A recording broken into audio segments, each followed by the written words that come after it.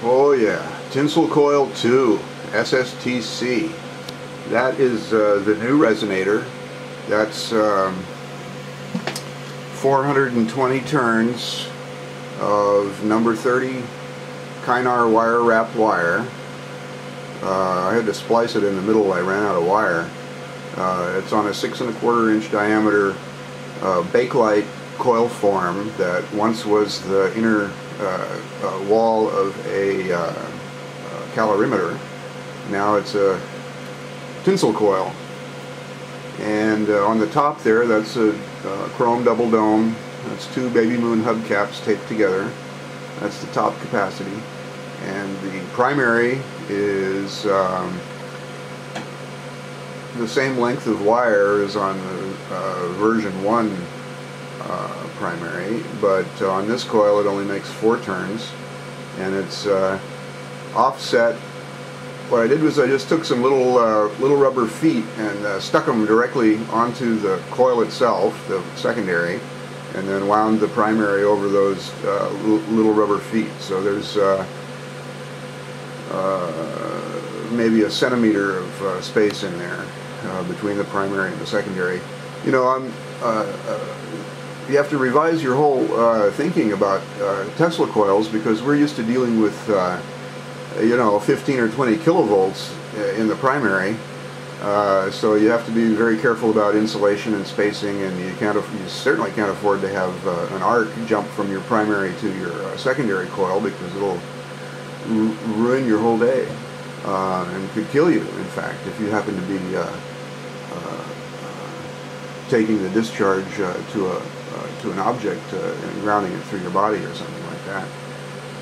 But with the solid state Tesla coils, you're in this particular coil, I'm swinging a maximum of about 250 volts DC through that number 12 automotive primary wire there.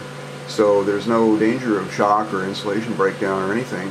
You do have to be careful where you put the primary, though, because if you happen to be at a point where the voltage of the secondary is already high enough, the secondary could break down and arc to the primary. But I've kept things low enough, I hope, to obviate that possibility. Okay, so, and I've also, this is also my second X-bridge.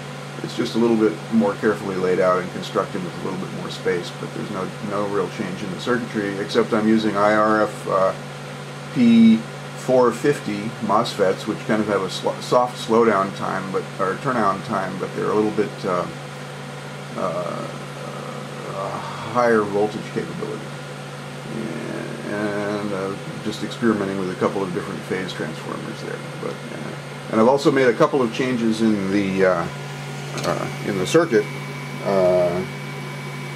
Whereas before I was driving directly from the 494 to the first current amplifier there. Now I'm actually inverting, splitting the signal and inverting it so that I have a much more balanced signal going into the current transformer and actuating it. So that gives me a little bit better signal output, which then goes into the gate phase transformers to drive the X-bridge gates. So overall, things work a little bit better. And this new resonator brings the frequency down to something under 400 kilohertz, which is good, because now I'm now I'm not a unofficial AM broadcast station anymore. Okay, so let's see what happens when we push the button.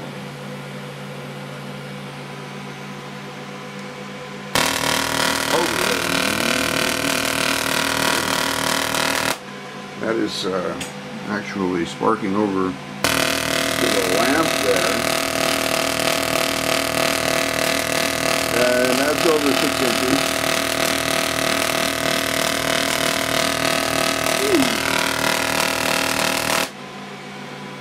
And at this lower frequency, the MOSFETs really don't mind. I can kind of leave it on.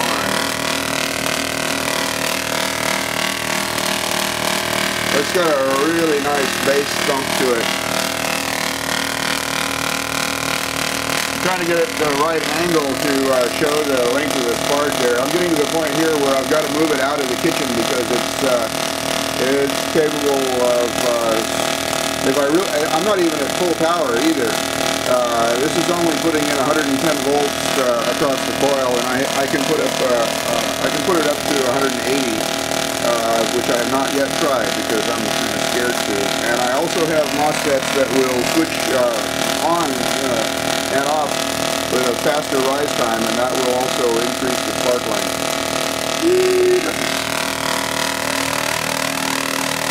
That's playing with the gate duty cycle, and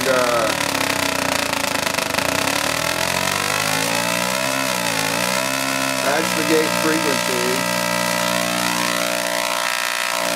Gate duty cycle. I don't want to turn it up too much. Okay, I gotta turn it off now. Yeah, woo, babies.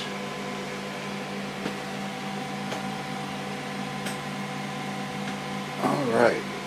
That is TinselKoil 2 SSTC. First light. Thanks for watching.